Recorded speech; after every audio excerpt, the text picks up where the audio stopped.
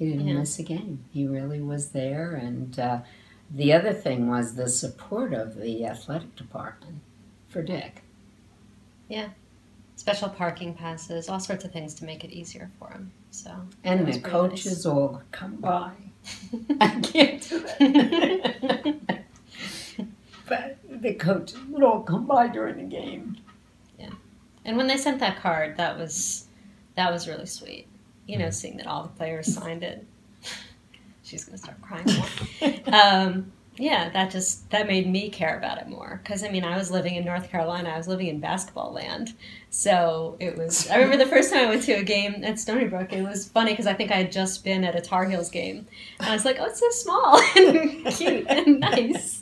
But that intimacy was great because that was in Pritchard. I mean, it literally felt like you were on the court with them. So it was neat. I loved it. And then, yeah, I just felt attached because they were so supportive of my dad at that time. So it meant a lot. God.